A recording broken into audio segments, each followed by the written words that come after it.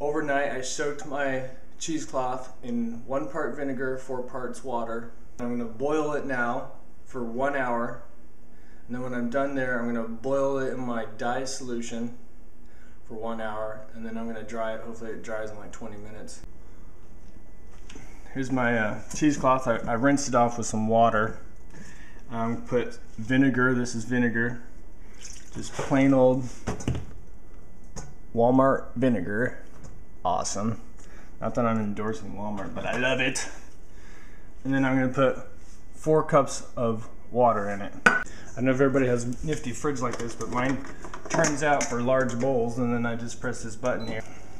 Makes it easy. 4, boom, done. So now I got my water and my vinegar together. I'm going to let this soak overnight. Okay, it's now the morning. I just put this on. I'm going to let it boil. Maybe I'll undo it a little bit. Let this boil. Put the lid on. Let that boil for an hour. Alright, we just hit an hour. It's done boiling. We need to rinse it really good with cold water. And then I'm going to boil some hibiscus tea. Alright.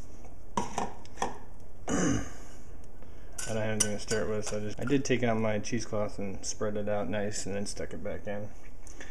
I'll let that boil for about an hour. Alright, finished boiling it. I'm not going to rinse it, I'm just going to take all the water out and go hang dry it.